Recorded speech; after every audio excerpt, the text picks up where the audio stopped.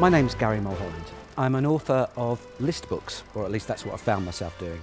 I've written one on the pop single, I've written one on the pop album, I've written one on rock movies, and this latest book, Stranded at the Drive-In, is an attempt to sum up the 100 best teen movies ever made.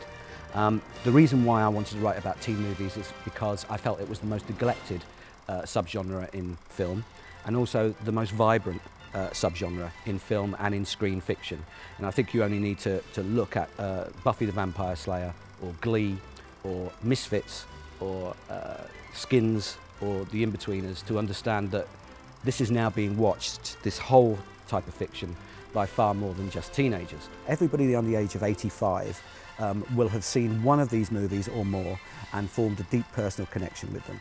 And reading about these 100 films is not just the story of film of the last 50 plus years, but the story of society of the last 50 plus years. For the simple fact that everybody was a teenager.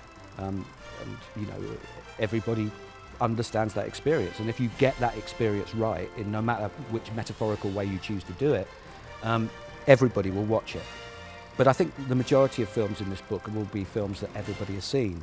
Rebel Without a Cause, Blackboard Jungle, The Wild One, Kes, with directors like Ken Loach and Mike Leigh and Alan Clark.